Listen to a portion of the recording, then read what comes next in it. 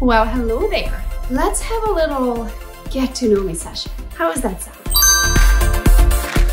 My idea with Gogopreneur is pretty much to show you everything, the good, bad, and the ugly, anything from the mindset to the course that changed my life, the trips and the relationships and the opportunities that were put in front of me and the lessons that I have learned from that. My goal is to help you change your life and have your entrepreneurial business to take you to the next level with a little bit of a knowledge that I hold.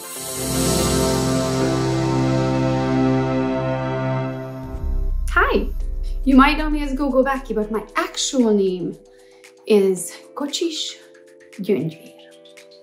Right.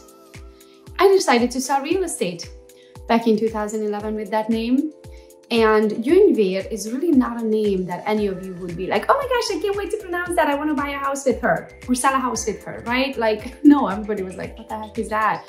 Is that a man? Is that a woman? How do I pronounce it? So let me take you back a little bit into my childhood. So I'm originally from Transylvania, Romania. I got the great idea that I'm moving to the US all by myself back in 2003. I think one of my first recollections and I'm going to America came from in 1989, communism ended in Romania. And my dad came home with a color TV and one VCR player and two VCR tapes, I guess they were called. One of them was 48 Hours by Eddie Murphy. I know it's not coming to America. It was 48 Hours by Eddie Murphy. Mind you, until then, and this is 1989, communism. Communism, imagine it's like living in a shoebox with a lid on. You have no access to the outside. You have no idea what's going on in the world. There's no Western news. There's no Western television. There's no Western newspaper. So there was no way of us knowing what's going on in the world besides what was happening in Romania. So when they shot Ceausescu in 1989, we finally had access to the Western world. And when my dad came home with color TV and 48 Hours by Eddie Murphy, that was my first time, A, realizing that Black people exist because I've never seen one, not alive, not on television. And B, to me, he seemed so happy. So as an 8-year-old, I just thought, oh my gosh, he must be happy because of where he's at. What did I know? I was 8 years old, right? So this was my first recollection that I'm going wherever that man is at because he seemed so happy to me. So I lived in a town called Csíkszereda. I know you're like, what did you just say? I lived in my hometown until I was 14. Then I went from there to high school in another city called Székelyudvarhely, which was in the same county but a different town. I lived in a dormitory, so I only went home one weekend every month. Even then, sometimes I went to my boyfriend's, you know, typical teenager. Okay guys, this is where I went to high school from 1996 to 2000. The school, this building was built about 120 years ago, but the main building was built 360 years ago. So it's so much history here. And you wanna go sit in the exact spot? Hopefully the classroom is open. And I sat 20 years ago. I can't believe that much time went by.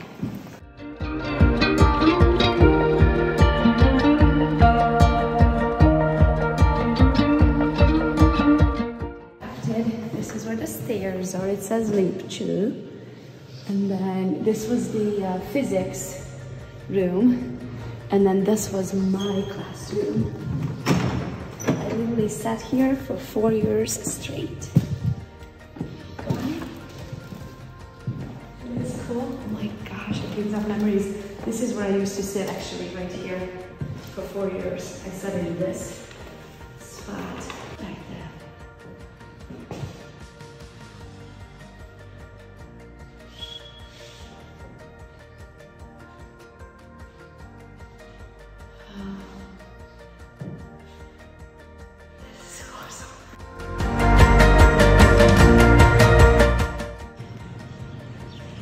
This was my high school, guys.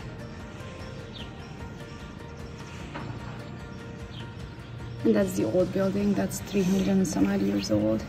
We are in the newer building, which is 120.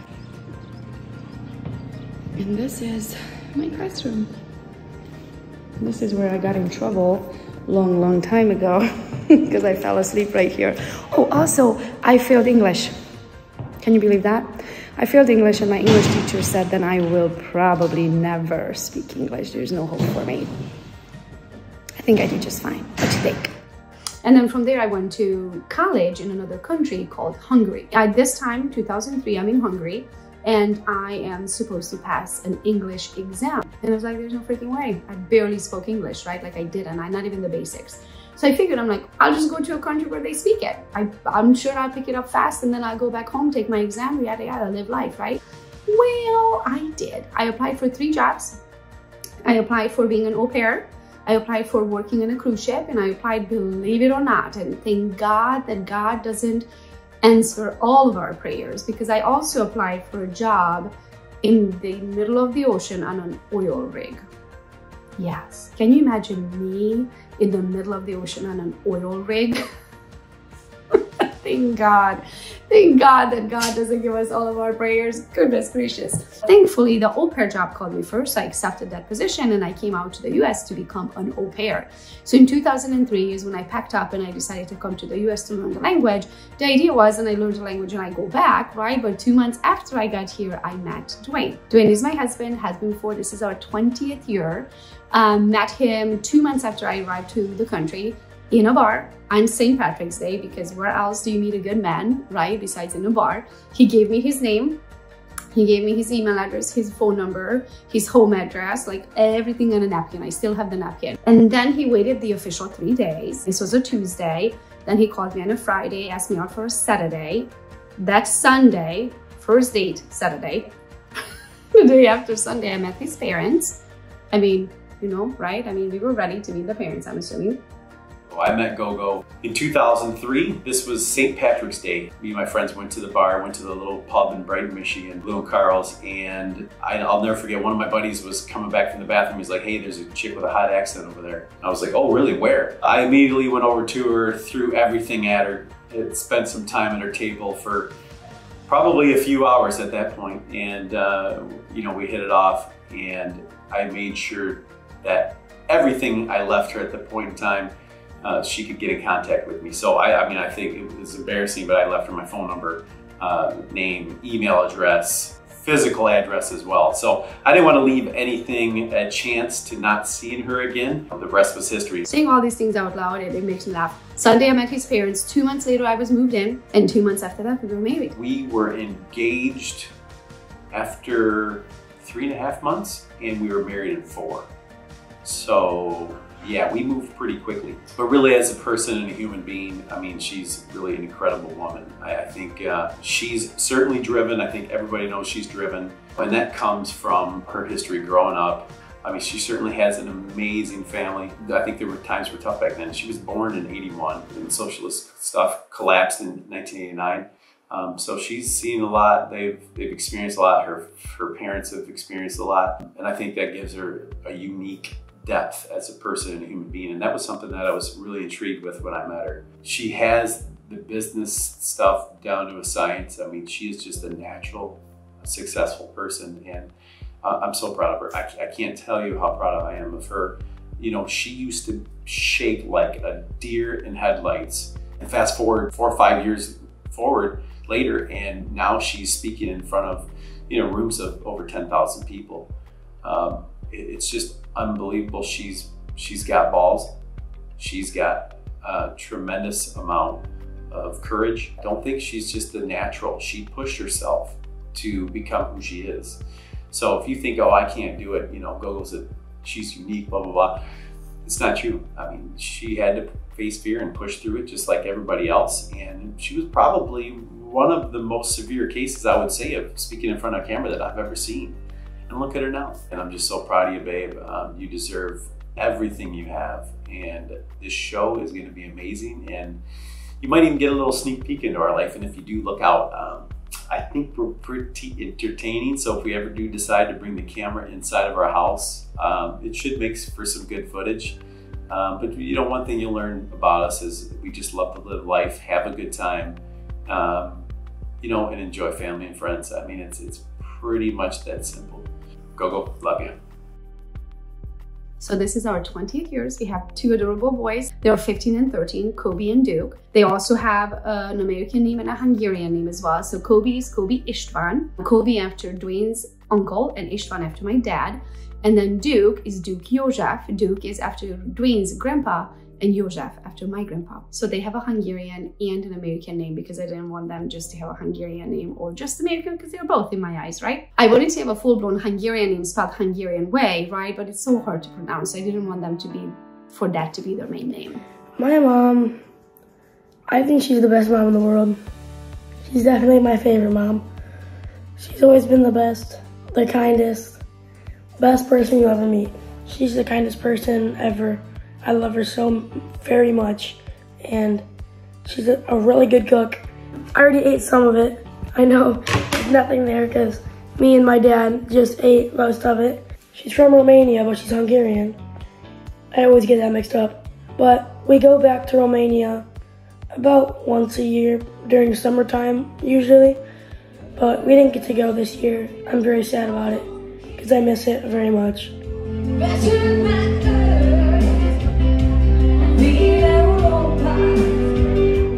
Hey, I am Gogo Bethke. I am Gogo Bethke's son. So as you can see, I'm in her office because of the real estate sign. Well, what's it like living with her? Normal. It's a normal household, you know. I mean, she's in her office a lot, so that's the only non-normal part of it, I guess. But besides that, it's just a normal house, you know. Got a dog, my dad, my mom, and my brother, and me. That's it. She's very happy-go-lucky, positive. I mean, what you see on camera really is just what she's like. It's her natural personality. That's just how she acts 24/7. She's just always happy-go-lucky, you know, think on the bright side, yada yada. She gets to meet cool people all the time and go travel to events. And honestly, it's not too bad when she leaves because, you know, guys night or whatever, not literally, but like, it's just a little more laid back sometimes, I guess. Because, you know, since she's so busy all the time, sometimes we would have to move our schedule around to adjust for hers. But when she's gone, we don't have to do that. So it just kind of goes a little bit easier, if you know what I mean. But yeah, that's really the gist of it. So that's a little bit about our personal life. We got married in 2003. So when people ask us, when did you meet Dwayne? 2003. When did you guys get married? 2003. 2 months later. I can't imagine my life without Dwayne and the family that we have built here together. Like, we are as solid as a relationship can be. I'm actually very, very proud of us. We stick together like glue, right? We have gone through so much life together. And I was actually just telling him this a couple of days ago that I am 40. I'm going to turn 41 this year, right? And Dwayne, I've known him for 20 years now. So in 1 year, within the next year, I've known him for half of my life. Think about that. Half of my life. So that's amazing. Then in 2011, so mind you, we got married in 2003, right? I did all kinds of odd jobs between 2003 and 2011. I worked in a jewelry store. I worked in a plastics department. I have a restaurant food safety certification.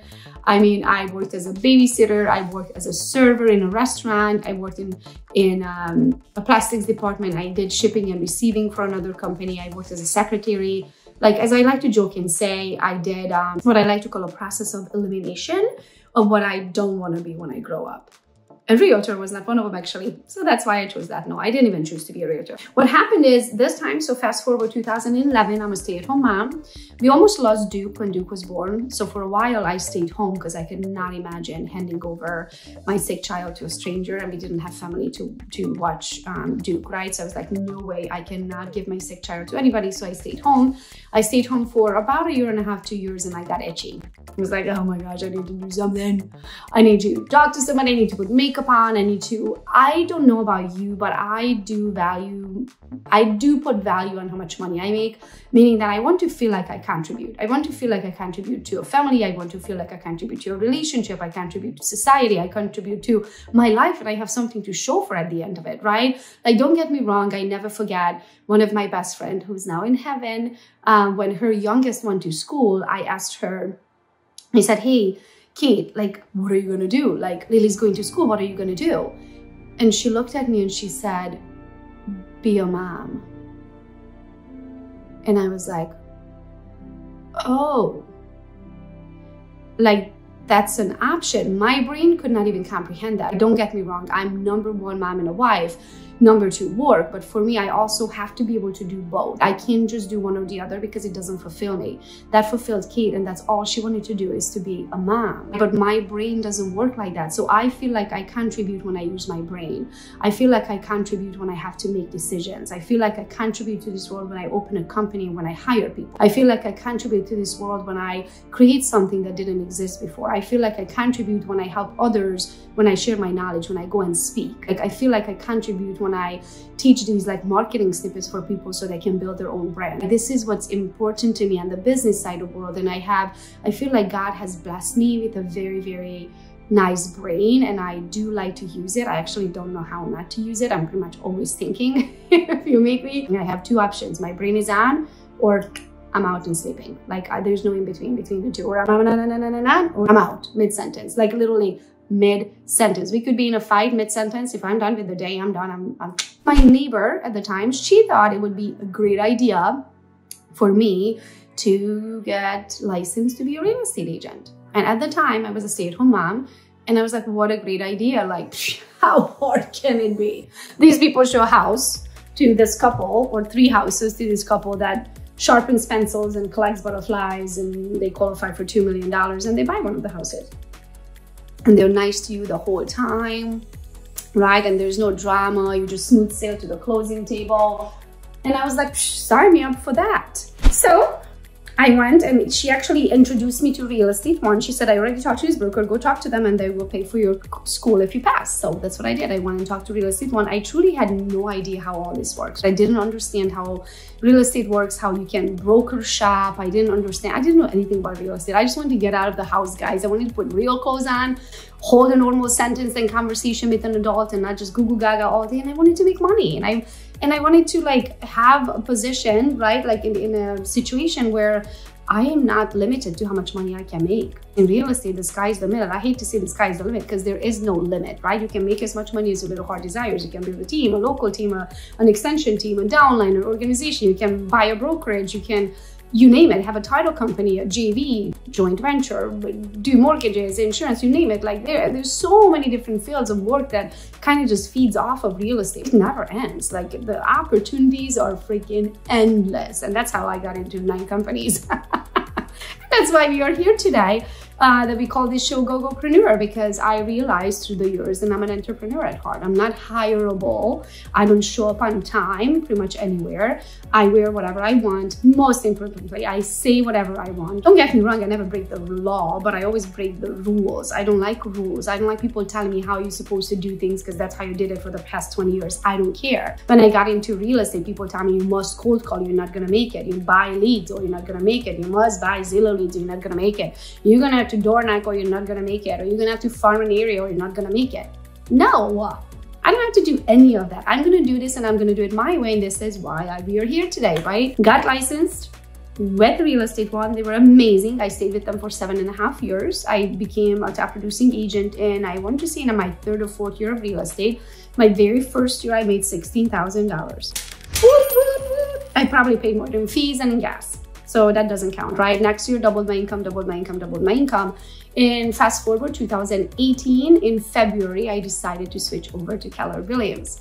Keller Williams got to me through the years with all the closings and stuff. All of these brokerages would reach out to me after a closing and be like, hey, Gogo, what would it take for you to come over to RE/MAX? And finally, Keller Williams got to me. None of the other brokerages had a chance, not even Keller, to be honest with you at the time, because I had an amazing cap at Real Estate One. There was no reason for me to have to switch. In real estate, we have what's called a cap and a cut. So every agent that gets a real estate license, they have to work for a brokerage, and that brokerage is going to take a cut off of every single commission until that agent reaches their cap. So each brokerage is kind of different. Some actually don't have a cap at all, but we have these fees that we have to pay to a brokerage. So every realtor will always look at the numbers. We will look at like, where is it worth to stay, right? Where do the numbers make sense? So it didn't make sense for me to go anywhere because my cap and cut was so amazing at Real Estate One. But what they didn't have, and I was finally growing into that position, they didn't necessarily have a team structure. So I was ready to build a team, and I couldn't build a team because they didn't really have it, right? So if I wanted to build it, I kind of had to like pave the way, and they were just like, they were a little archaic in their systems, right? It wasn't impossible, it's just was a lot more work than if I just went somewhere that already have the systems, their infrastructure is already built, so I'm not building it myself. So I switched to Keller Williams for the main reason of what they called at the time profit share. So through the years, I have attracted a lot of agents to different brokerages because I didn't attract them to Real Estate One because I would talk to somebody from California and I was in Michigan and there was no Real Estate One in California. So I sent them to a Keller. I sent them to a Coldwell Banker or a Compass or Century 21. So because I already did what's called agent attraction, I just wasn't getting paid for it. I was like, well, hold on a minute. It requires time, right? I enjoy doing it, don't get me wrong, but that means it takes time away from production. So it was time for me to go and you know, get paid for that activity that I'm doing every single day. So that's why I switched to Keller for profit share. If it wasn't for Keller, would have never looked at the idea of revenue share. So today, fast forward, I'm at EXP since October of 2018, and we built an organization that's called Team Gogo. That's over 1,000 agents now. So you're going to see a lot of Team Gogo references to these videos that we are going to share the knowledge with you. And I will share experiences about what it's like to build a team. You know, what's the mindset, the system, the processes that you need to do, the celebrations, the agents' retention, because it's one thing to get them come, it's a whole other thing to make them stay. The whole idea with this Gogopreneur show and this introductory episode is for you to understand my evolution in the business industry, in this entrepreneurship.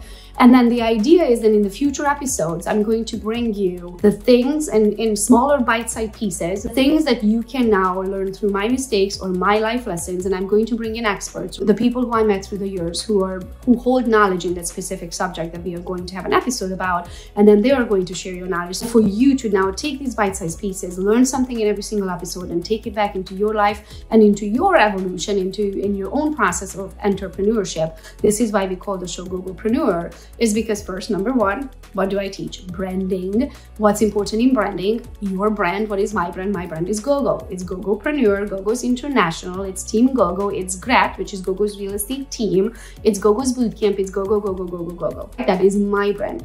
So I teach a lot of branding, right? But I also teach a lot of coaching and training and team building and all of these things. So Team Gogo is what we call our downliner organization here at EXP. Now, I also have a small team back in Michigan. I'm actually shooting this video in Florida. As you can see the palm trees in the outside in the window. So GRET is Gogo's real estate team. The reason GRET was formed, even though I never really wanted to be a team lead, I absolutely don't want to have a mega icon team. To me, that's an adult daycare. And I don't do that. I don't run adult daycare. That's a lot of work.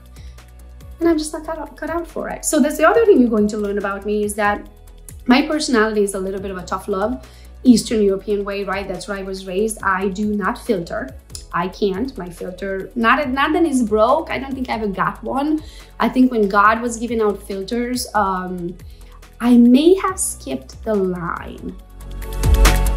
I skipped that line for sure. Even my friends will tell you that I cannot lie. Not that I can't lie, I can't even sugarcoat things. Like, if you don't want to know what your tush looks like in those jeans, then you're better off just not asking me or deal with the consequences, because I can't. Rachel actually told me that a couple of days ago. I was like, hi Rachel, I'm so sorry. I'm like, I just had to see the truth. I'm like, I just had to see the truth. And she looked at me and she goes, Gogo, you never lied in your life.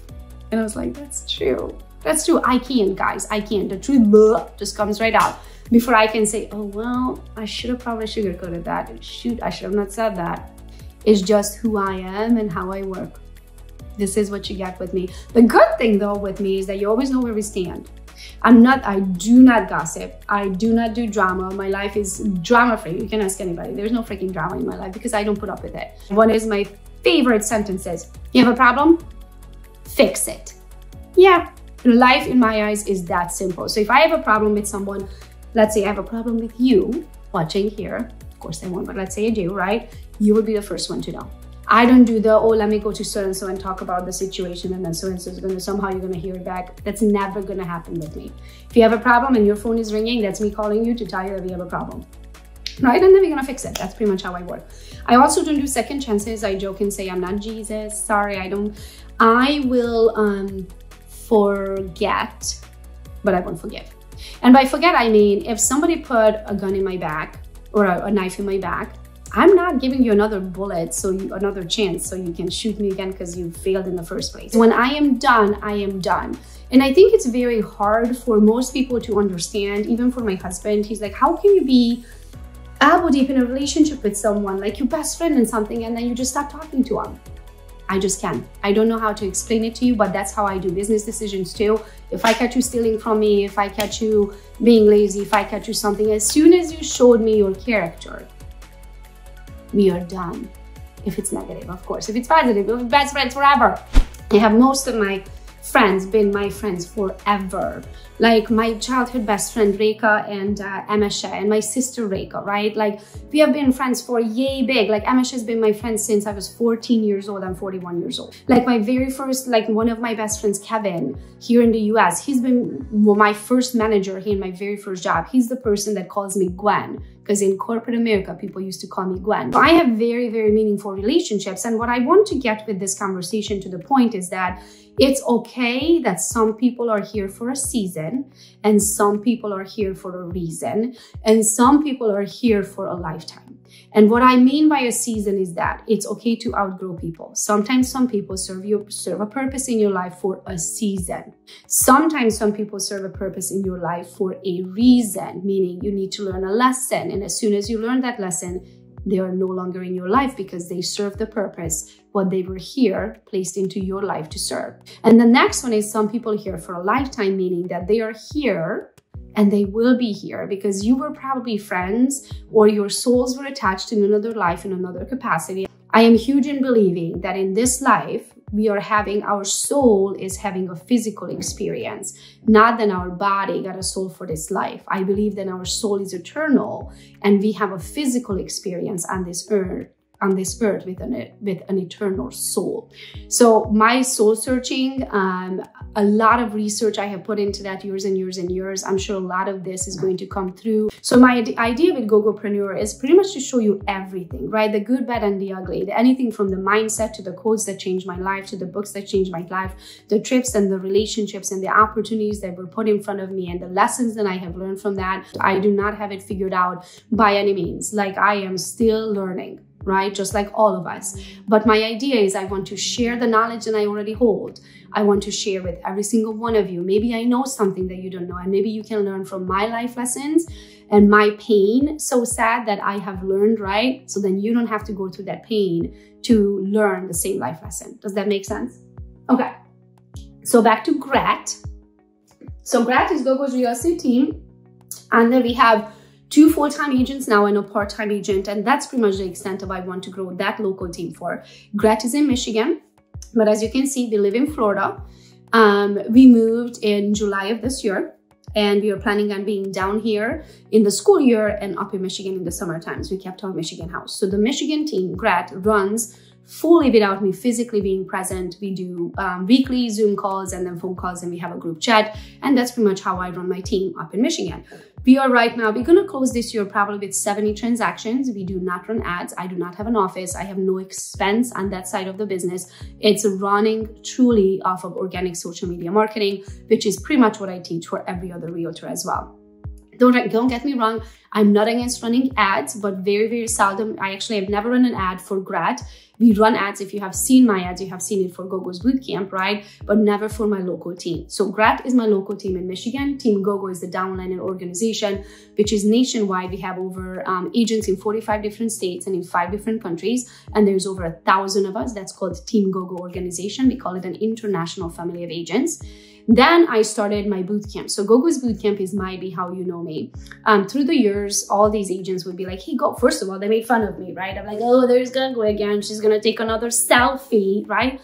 Yes, because I knew for whatever reason that that's my avenue. That's my cup of tea, and I sip it so well, somebody said, right? Like when you find that thing where your soul and your gut feeling is telling you that that is what you need to be doing because it feels right. It feels so good when you do it, and it doesn't feel like work, right? That was social media for me. And even though I was doing it and I started doing it in an era where it was not cool, right? Like I was the first one in Pinckney, Michigan, or probably even Livingston County that had a Facebook business page, right? For Gogo's Real Estate. That's how the madness started for me. It started with Gogo's Real Estate on Facebook out of necessity because I didn't have anyone that gonna buy a house from me. Like I didn't have a cousin. Guys, still to this day, I don't have anyone that's related to me by blood on this whole continent. besides my own 2 kids that I created. Other than that, nobody that I know of that I'm related to on this continent. So imagine coming to a country where you don't know anyone, you barely speak the language, right? You're not related to anyone. There's no cousin, there's no college friend. I didn't go to school here. I had 0 freaking US education. And now suddenly I was selling houses. Who's gonna buy a house from me? Over the years, right, out of necessity, I got really good at figuring out technology. I got really good at building systems. I got really good at figuring out cheap ways how to do things because I was broke for so long that it's almost like I'm allergic to spend money. So I'm gonna help you exactly that through the years and through these episodes to show you how you can do things the most cost-effective ways, right? Like not buying leads, not having offices, not having overhead and expenses and liabilities and all of those things. So I try to do everything as cost effective as possible, right? So then Gogo's Bootcamp Agent Attraction course came about, for both of which we got 2 Comma Club awards. For both of the courses were built on ClickFunnels, which means ClickFunnels gives out an award. The top 2% of the people at ClickFunnels users get this award, and we have 2 of them called Gogo. One is for Gogo's Bootcamp Agent Attraction, and the other one for Gogo's Bootcamp Social Media, which means that we have sold over 7 digits in these courses. Each of these courses have collected revenue over 7 digits. So that's amazing, right? Then we started a transaction coordination company. And what happened there is I realized that over time, guys, you're going to know how much your time is worth. Meaning that when you take your income, right, and you're going to break it down to how many hours you traded for that income at the end of the year, you're going to get what's called an hourly rate. So I realized today my hourly rate is $4,200 an hour. Well, I spent 8 hours, about a week, 8 hours in this transaction coordination company and running it and the meetings and the yada, yada, yada. When I did the math, I was like, I don't make enough money of how much time I'm spending, because now I know what my hourly rate is. So now if I take that hourly rate and I go and spend it in this company, that's going to make me 10 times the amount of money that this company will. Where do you think I should spend the time? So even though sometimes some ideas are good ideas, can you tell me what's the enemy of good? You're probably thinking bad. No. Enemy of good is great. You might have it good. There might be a good idea, but you could have it great. You could have a great idea. And if you're spending the remainder of your time on good ideas, you have no time left for great ideas. Does that make sense?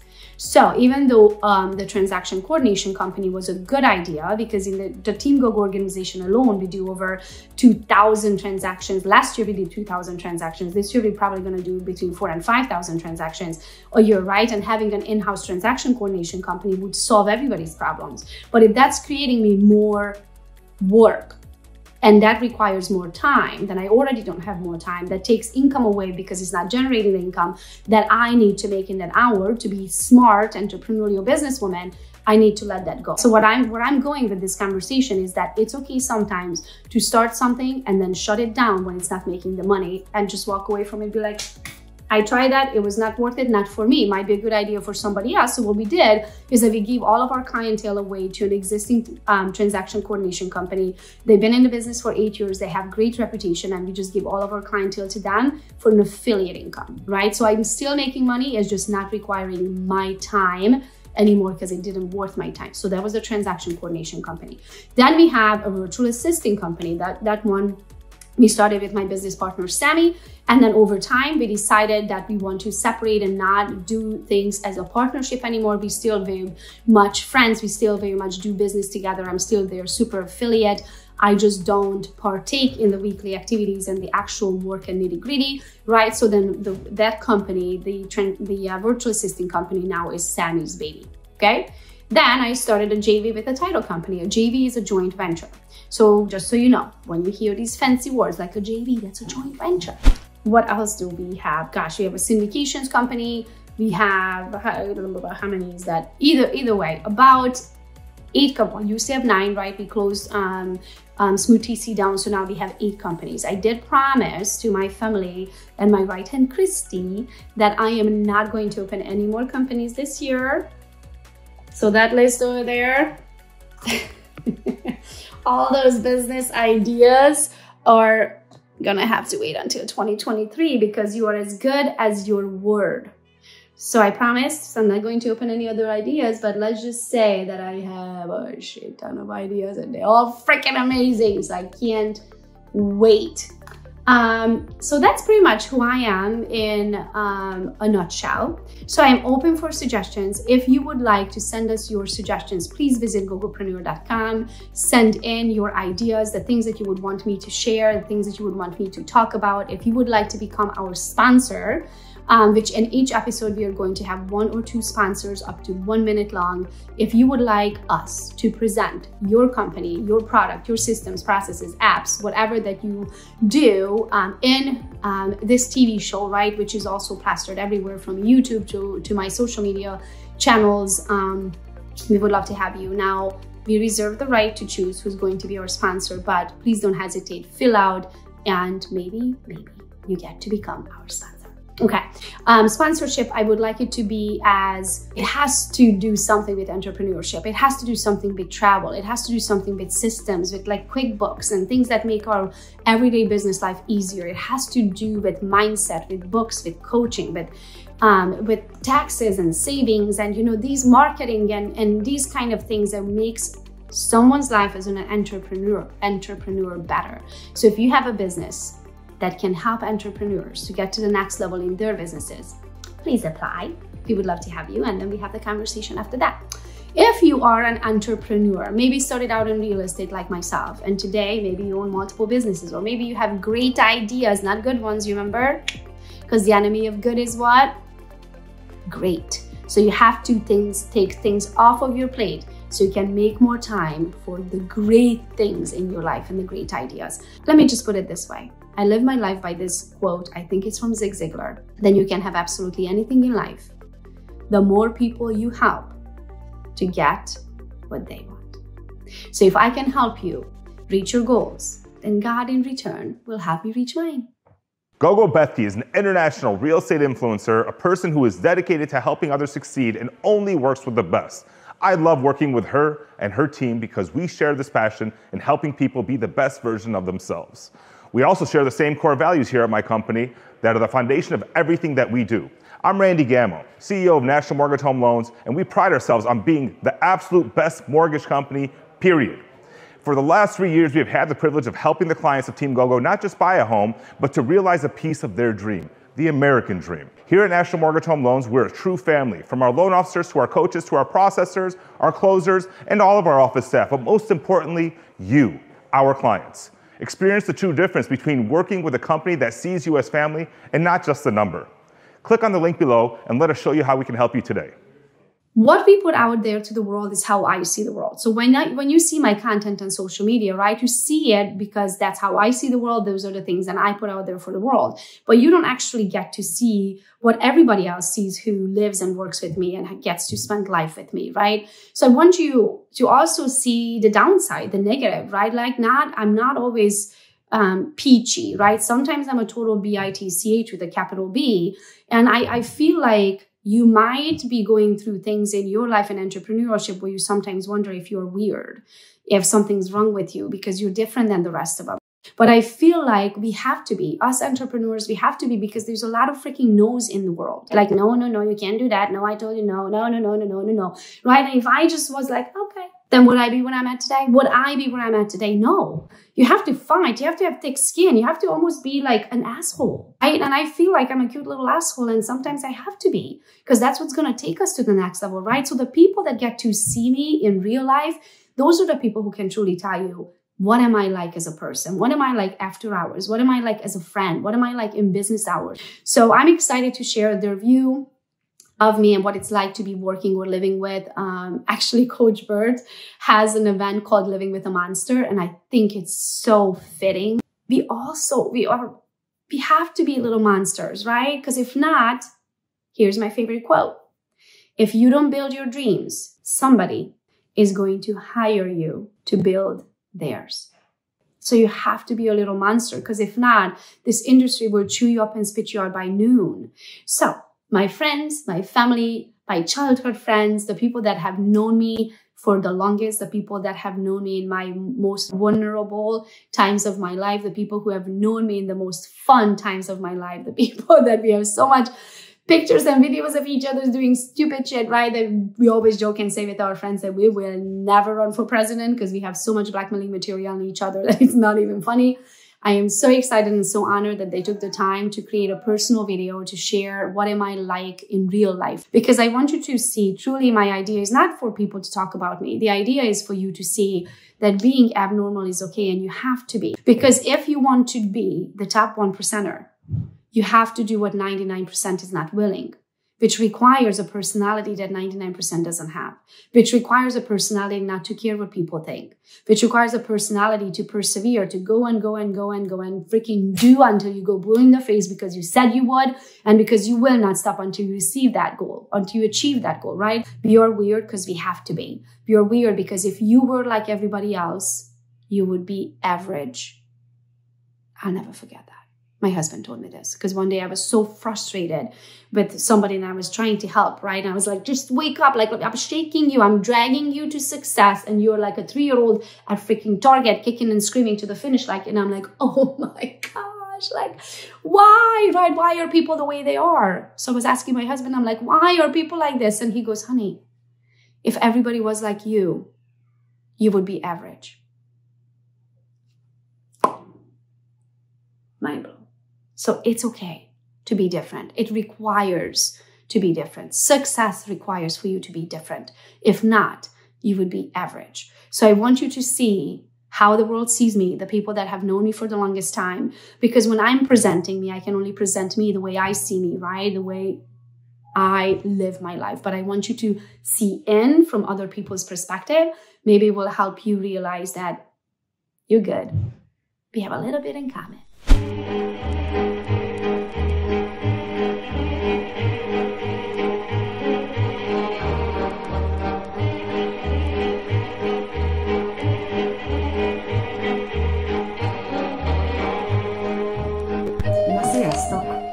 Gyögyőnek vagyok, az édesanyja Gyöngyvérnek.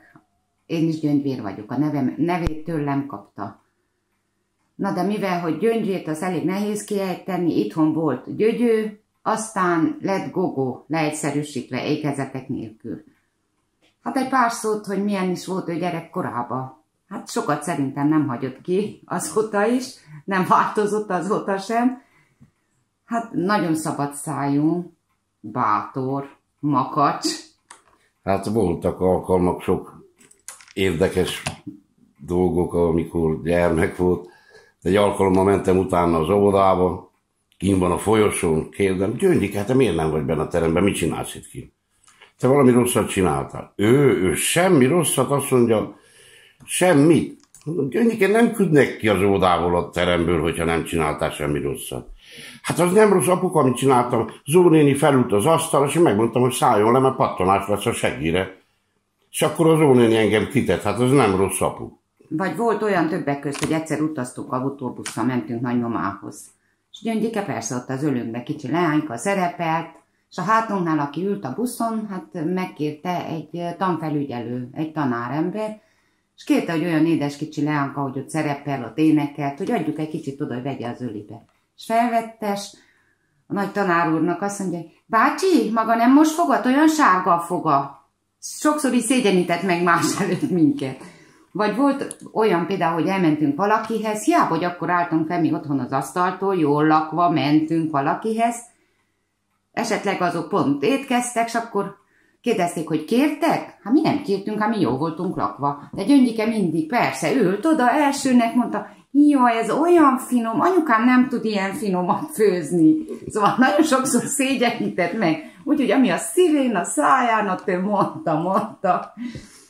Vagy volt egy ismerősünk, aki rabőr volt többek közt, börtönnél dolgozott, jött hozzánk, és persze, hogy bejött az ajtón, lehúzta a cipőjét. Gyögyő, piéde büdös a Milici bácsinak a cipője, és ilyeneket. Vagy bárhova bementünk, ő szétnézett egy-kettőre, minden házba ment, bér szétnézett, aztán mikor eljöttünk, akkor mondta, apu, te láttad, ezek milyen rendetlenség volt? Vagy ha például másképp, akkor mondta, jaj, te apu, láttad, ezeknek milyen szép bútoruk volt. Szép lakásuk. Vagy szép a lakásuk, vagy igen, tehát mindent úgy megjegyezett, úgy megnézett mindent, hogy... Aztán nehéz őt az elképzeléséből kitéríteni. A makacs olyan, mint én szerintem. A horoszkópunk is egy, mind a ketten bakok vagyunk. mondott például gyerekkorában rengeteget, egyfolytában sokszor még mondtam is, hogy hát inkább egyet csendbe verekedjetek, vagy Gyöngyike, mint hogy annyit mondjatok. Vagy mondtam, hogy legalább 5 percet hallgassál, Gyöngyike. Nem, de szerintem ő azért kellett ezt a pályát válassza, hogy ő ott tudja kibeszélni jól magát, tudja elmondani az elképzeléseit. Összevesztek az anyukájával jó keményen, és akkor az anyukája egész nap durrogott, azt sem tudta, mit csináljon. Jó felidegesített. Ő bement ügyesen, nyugodtan vett egy könyvet, és olvasott. De nagyon önálló volt örökké, kicsi korától olyan önállóan csinált mindent, nem kellett neki segíteni, vagy az iskolából is. Ő tudta, hogy neki van leszkéje, elment örökké, megtanulta. Ja, persze, elvégezte az egyetemet is, jól tanult. Nem azt mondom, hogy első tanuló volt, de mindig jól tanult. Volt szavalóversenyeken nyert, nagyon sok helyen, vagy elvégezte az érettségizet, utána elment önállóan, tiszta, egyedül kiválasztotta magának az egyetemet, hogy mit szeretne tovább tanulni, elment, beiratkozott, vagy az iskolából jött haza, mi soha nem kellett leüljünk vele, hogy tanuljunk. Különben ő olyan tanuló volt, hogy ő az iskolában, hogy az órán leadták az anyagot, ő úgy megtanulta, odafigyelt, hogy ő mikor hazajött, hát nem kellett tőle leüljön tanulni. Sőt, a szomszédban volt egy tanárnő, aki mindig mondta nekem, hogy Gyöngyikéből nagyon sok mindent ki lehetne hozni, csak nincsen feneke, nem ül le. De ő órán meghallgatta, ő másnap azt úgy elő is adta, vissza is mondta az iskolában. Mint a tanár elmondott, igen, azt is. Nem kellett, hogy üljön órákhoz a könyvek előtt, nem.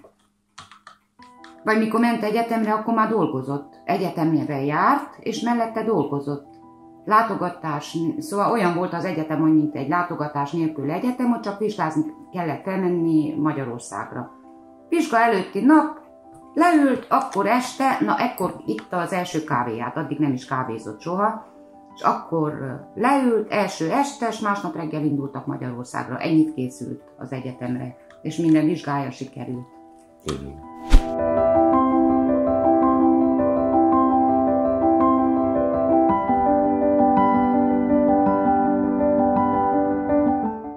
Hello, my name is Rika. I am Gogo's sister. I'm going to speak in Hungarian because it's much easier for me. Amikor gyerekek voltunk, akkor Gyögyöt mindig Gyöngyvérnek szólítottam, Gyöngyikének, mert ugye akkor még ez a Gyögyő meg Gogó név ez nem volt ismert neki. Tehát családban mindig Gyöngyike volt. Ami előtt bárki még elgondolkozna, vagy megkérdeznék, én vagyok a fiatalabb, 3,5 évvel nagyobb, mint én, Gyögyő. Elég érdekes volt a mi kapcsolatunk, mert így utólag visszagondolva nem volt elég hosszú. Mindig, tehát ő már liceumban elment itthonról, és igazából csak 14 éves koráig tudtuk együtt tölteni az időnket, és volt néhány nyár, amikor nagymamánál nyaraltunk. Volt egy érdekes történet. Egyszer egy lépcsőn játszottunk a kultúrház előtt, ahol a falukecskék minden nap felmásztak oda, és tele volt ilyen apró kis bogyókkal a lépcső, és ő váltig állította nekem, hogy azok csoki cukorkák, és hogy kóstoljam meg, mert nagyon finom. Azóta se tudjuk, hogy ott pontosan mi történt, ő mindig azt mondja, hogy megettem, én állítom, hogy nem ettem meg, habár annyira nem vagyok biztos abban, hogy nem ettem meg, mert elég sokszor jó, nagy szerencsém van az életben, úgyhogy az is lehet, hogy megetette velem a kecskeszart. Nem tudjuk. Szóval Gyögyő nem volt egy unalmas arc soha, mindig ilyen érdekes dolgokat talált ki, és véghez is vitte. Ha nem voltam én, akkor valaki mással, de hogy amit kigondolt, azt meg is csinálta. Egy másik ilyen történet, ami vele kapcsolatos és nagyon megmaradt, az az, hogy aludtunk egy este, vagyis hogy én aludtam, egy szobánk volt mindig. Én már elaludtam, és ő könyvet olvasott mellettem. És egyszer rászállt egy szúnyog az arcomra, de már el voltam én koppanva, és megkérdezte tőlem, hogy megütheti ezt a szúnyogot. Én nem ébredtem fel, tehát én nem tudtam, hogy mit tud, valami választottam neki, mondtam, hogy igen, persze, jó. Erre akkor a pofot beakasztott, hogy én arra ébredtem, úristen, mi történt? Mi volt ez? Miért kaptam? Na, de hát a lényeg csak az volt, hogy ez a szúnyog ott volt az arcon, azt meg kellett ütni, meg kellett annak a szúnyognak halni. Úgyhogy nem volt egy ilyen érzelmes típus, hogy ő ezt végig gondolja, hogy de mi történik, ha pont arcon csap. Tehát az opció, hogy elhajtsa a szúnyogot, nem vált fent, mert azt ő le akarta ütni, és kész. Úgyhogy nem bántani akart azzal engem, csak szúnyogot kellett megütni, ennyi. Úgyhogy figura csaj volt mindig. Egy másik kedvenc szórakozása az volt, hogy még kicsik voltunk, hogy mindig ijesztgetett engem. De én nem tudom, kicsit ilyen szórakozottabb voltam, ő ezt kiszemelte, mindig megállt valahol, vagy valami, és úgy megijedtem sokszor rettenetesen. Na, de egy alkalommal kigondoltam, hogy állj meg, mert most én ezt megbosszulom, és visszaadom neked, és megálltam a szobajtó mellett, hogy majd én jól megijesztem őt, megkapja most. Na, de megint egy kicsit elgondolkoztam, belefelejtettem, hogy miért is vagyok ott, és ő rájött, hogy hol lehetek, és mire készülök.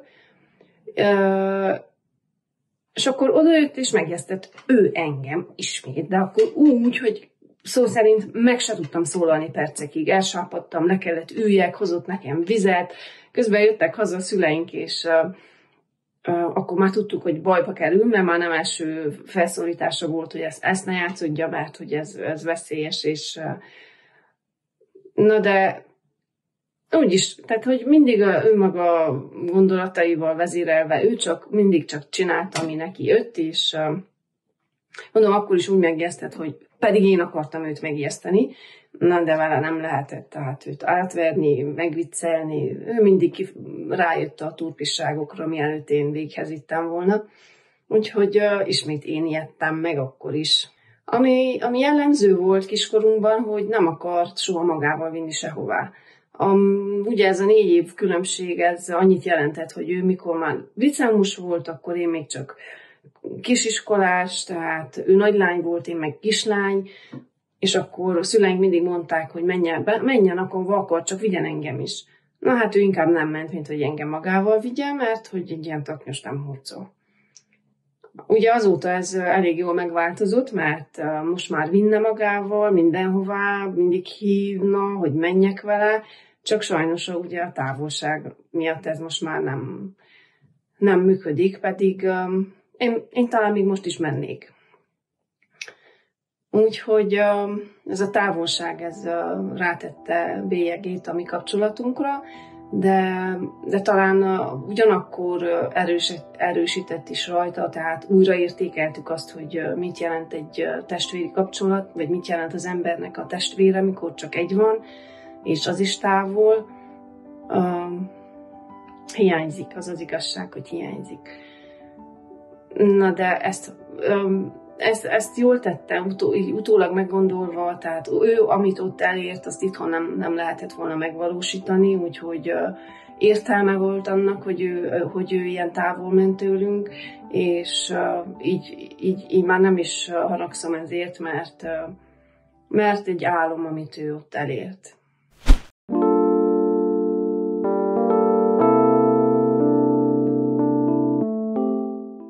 All right, we are prepping for Gogo's big debut.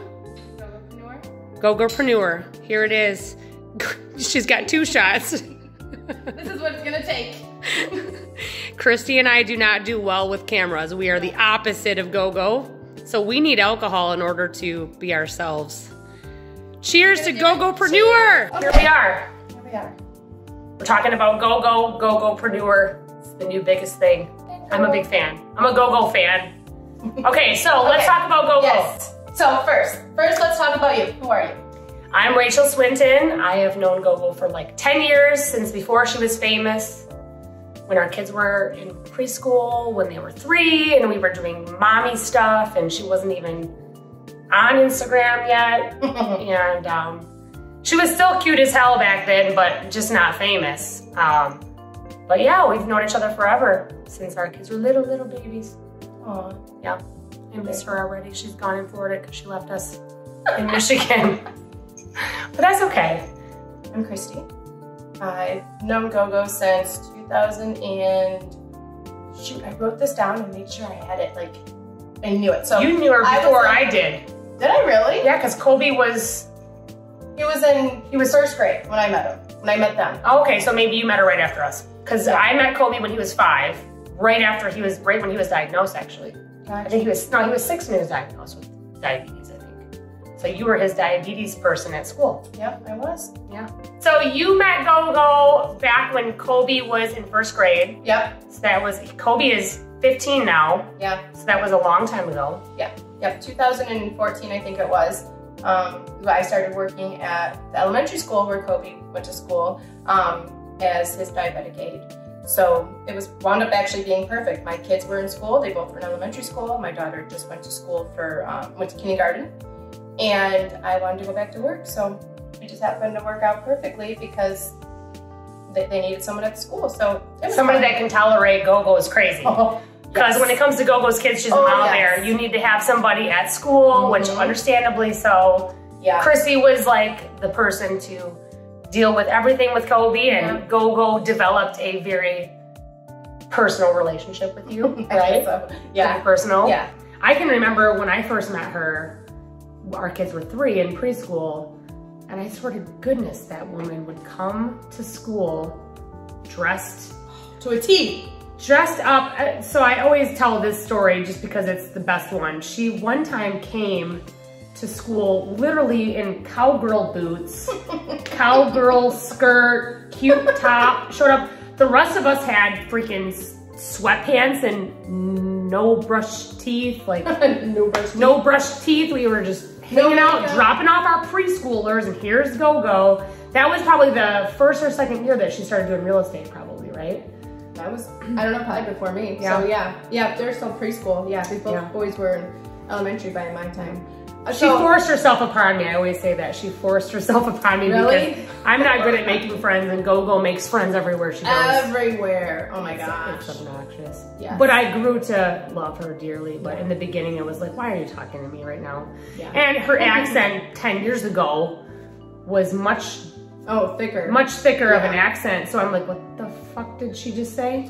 I didn't know what she said to me, and I'm saying yes or no. I'm like, I hope I said the right thing. I have no idea. But obviously after 10 years, I can understand that chick in her sleep when she's talking. Yeah, like Gogo doesn't sugarcoat anything. No. One of the things I said before was like Gogo, she might, if you're a weak person, you might get scared by her personality probably. But she's pretty truthful, pretty truthful. She is the truth. Yeah. She doesn't say anything but the truth. Right. To a fault. She's very good at sticking her foot in her mouth. And because it just comes out. It's the Hungarian in her. Yes. She says everything that she thinks. Let's see, let's rewind back to 2017. That's when Gogo asked me to join her in real estate. At first, it was just a few hours a week, maybe I think 3 days a week for 3 or 4 hours a week. I remember when I came to her office for the first time, it was hilarious because I came to her office and it was a desk, there was a picture on the wall, a mirror on the other wall, a desk and a couch. There was something that was kind of a file cabinet, but not a real file cabinet. So I looked at her and I'm like, okay, you have all these deals, you have all this stuff going on, but where is it? Where are these deals at? Where's the proof? Well, she always told me that it was in her brain. Like it's right here. This is where it is. We started off just locally here in Michigan with a cute little team called Gogo's Real Estate. As we decided to grow bigger and we joined EXP, we decided to make it bigger. We decided to have an organization. That organization to this day is 1,000+ agents and counting. It's only been 3 short years and it has been life-changing. Why did we blow up so fast? How did it happen? Gogo. It's all Gogo. She's the brains behind it. She is the one who comes up with the ideas, the plan. She dreams about it and it just happens. She says it and it just happens. It's unlike anything I've ever seen. Gogo is unlike anything I've ever seen. She is, I like to say a bulldog, but I don't even know, not really a bulldog. She is the most genuine, confident, strongest person I've ever met. She's came over to America on her own when she was young and got into real estate by herself. Once she got too big, she brought me in. Then we grew Team Gogo, Gogo's Boot Camp. Now we're doing the TV show, not to mention a title company, all of these other businesses, and it's just the two of us.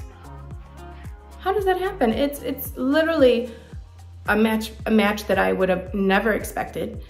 I'm a completely different person than Gogo. She's a completely different person than I, but together we make magic happen, I guess. I don't know. But I know I wouldn't be here if it wasn't for Gogo. I am so grateful for everything that she's done for me, for my family. We've gotten to a point in our lives where it's easy. It's just easy. I guess that's the easiest way to say it. But let me tell you a cute little story. I remember one of the days when I was working at the school, taking care of Kobe. And again, we're in this small town here in Pinckney, Michigan. It's literally this little tiny town.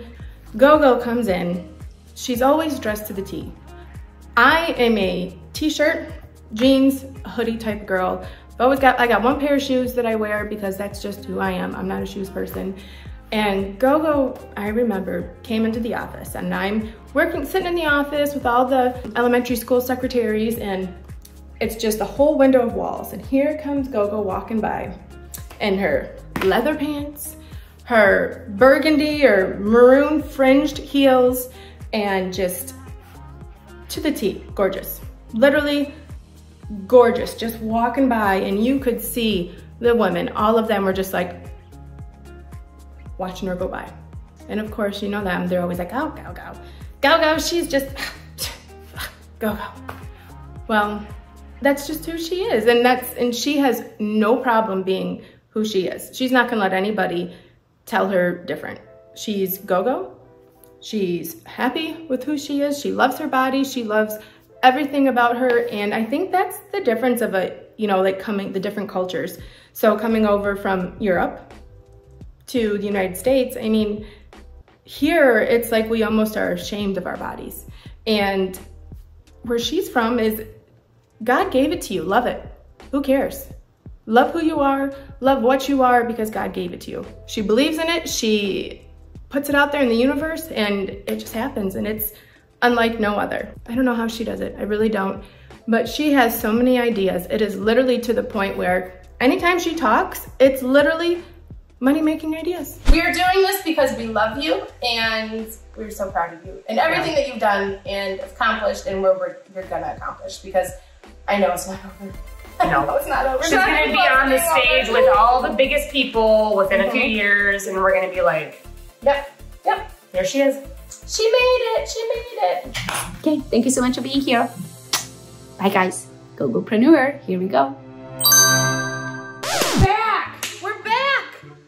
After a few drinks, we're cheering to Gogo's success. It's 4 o'clock, guys. It's 4 o'clock in the 4 p.m. I think we should karaoke. 4 o'clock on the dot. We're in the drop top, cruising the streets. That's right. Oh yeah. I know that one.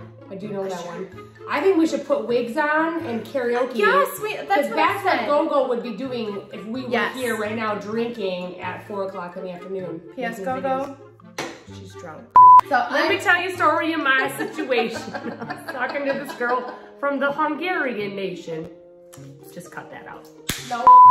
Why? Why can't it just, why do the sellers? Real estate is complicated. That's why you need to have a realtor that you can trust to do everything for you, because it's complicated. Yes.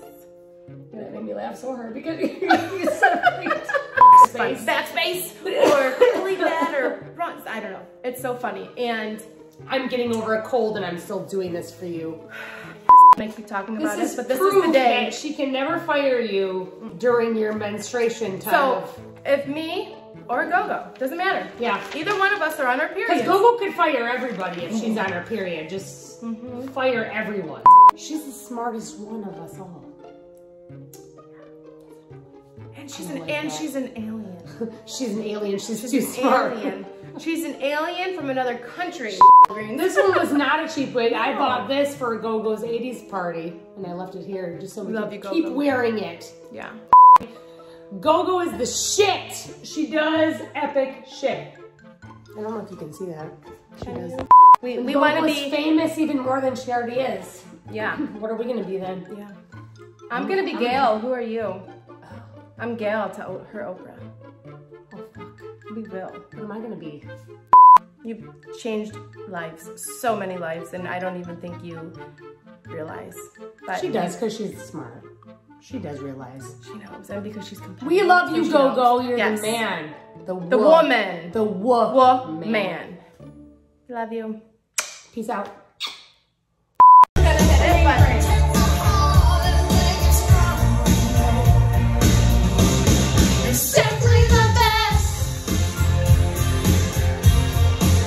Gogo on my tit. I did this back when Gogo was not famous, and then I put her name on my boobie so that she couldn't deny our friendship. You can't deny all of our moments, Gogo. They're always gonna haunt you forever. Forever. Forever. I'm videotaping me, videotaping you, videotaping me, videotaping my boobie. She wrote me.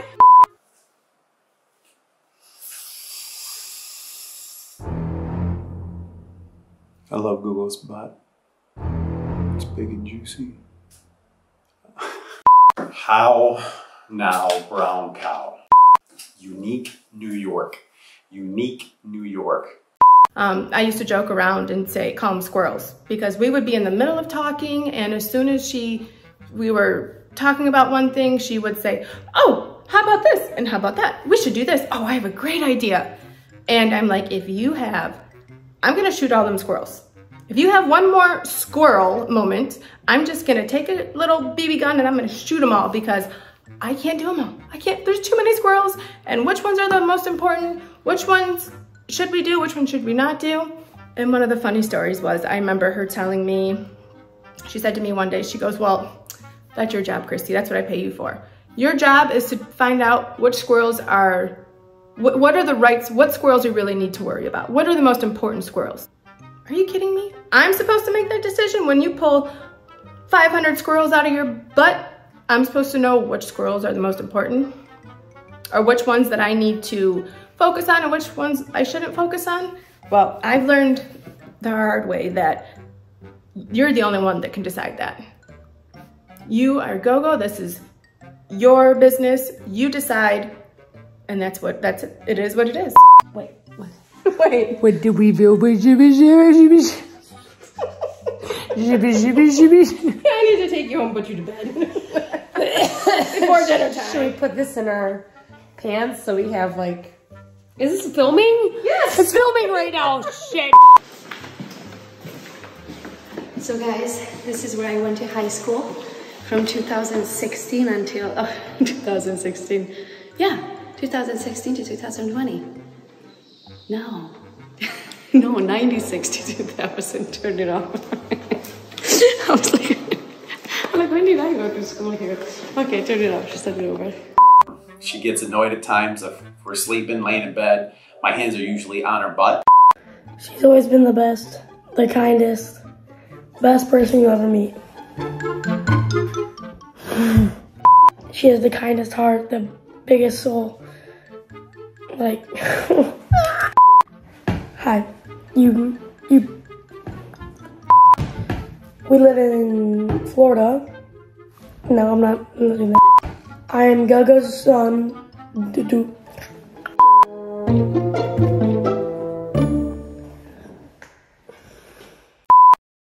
In the next Gogopreneur episode.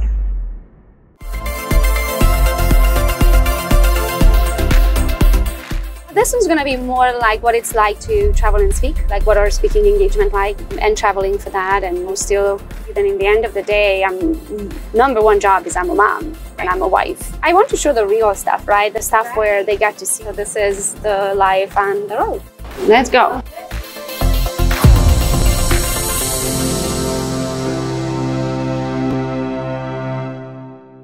For all the products and services featured in this episode, pause the show right now, scan the QR code, and I will see you on our website.